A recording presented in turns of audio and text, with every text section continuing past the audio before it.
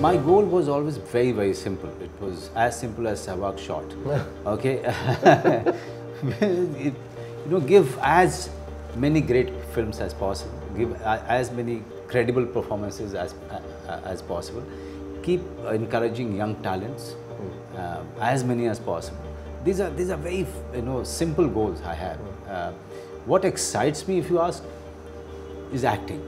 I think till now I cannot think of doing anything else. I mean, I keep getting great scripts to direct, but I don't think like a director. I think like an actor. If I get a great script, I suddenly start choosing the role that I would love to play.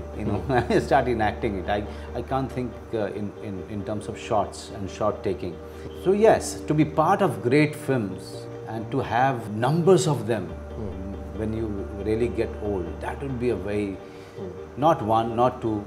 Everybody says that you can only give 5 great films in your lifetime, but my goal is to give at least 30, 40 great films in your lifetime.